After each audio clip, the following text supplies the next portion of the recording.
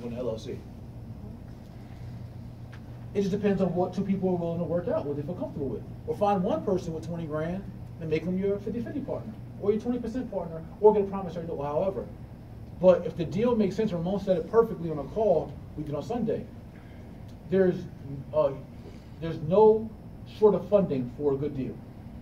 Any good deal can get funded because there's so much money floating around here who's only looking at what is my return on my money and how is it secured. So if you can show how a deal is secure, there's always funding available. If you got the hustle and if you got the willpower and networking ability to find the money and go to the money. It's out there.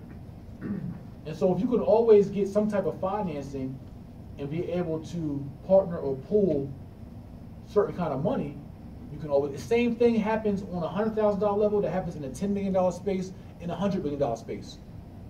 Same exact thing happens. I got a deal right now in Austin, Texas, the Dream Hotel. Got 85% of the, it's a $100 million deal. Got a loan for $85 million. The group that wants to bring me in has $5 million in it. So they already in it for 90, and they had 10 more million, they had 10% of the 100 million. They already got 90. That makes it way easier for me to go out and bring partners in and raise the money, because now, one, the performer for the deal is excellent, it's beautiful, great rebuild, and a 3-year payback. But outside of just those numbers, they already got 90 million skin in the game. So when you show you already have some level of financing, even if it's not your own, it still makes sense for someone else. So just you coming and saying, I got a private partner and we already got 80% of the funding, I just need the last 20%. The rest are already taken care of. That makes an investor feel comfortable because they're not the only one at risk and it's not all their cost.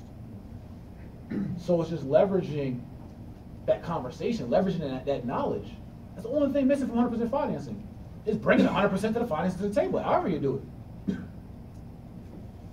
And there's ways that you can piece that together. So those are just, I guess, sharp components. I wish we had an easel and I would have really sketched it out for you, but hopefully you guys are verbal learners. But those are like just core, very specific things that we all can do, whether you are starting as a home buyer, or at least promote to your family to start as a home buyer, because some of you already passed that, cool. But what about your family though? Where's their knowledge base at? Where's their asset base at? It's not just about you. It ain't just about me. That's the other part. Is remembering that you're part of a larger community. That's what we forgot.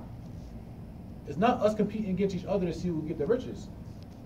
It's about getting comfortable, building your financial freedom, building your assets, financial freedom being enough residual income that pays for your lifestyle. Lifestyle including savings, other investments, and self-development, everything you need to have a great lifestyle for yourself and your family. You want enough residual assets to be able to cover those costs. Right now, today, in your future dream world. That's financial freedom. Those assets can be through stocks, bonds, businesses, or real estate. Real estate is one core component, one vehicle, and a great, easy start for our people. If we do that, and we understand how to be a little more savvy and as investors, and putting our deals together, and learn how to trust each other in doing deals together, because there's enough money in this room to buy half Atlanta. Maybe not, but still. We can do some things. But that component as well can help us elevate and build wealth as investors. So there's just levels to it.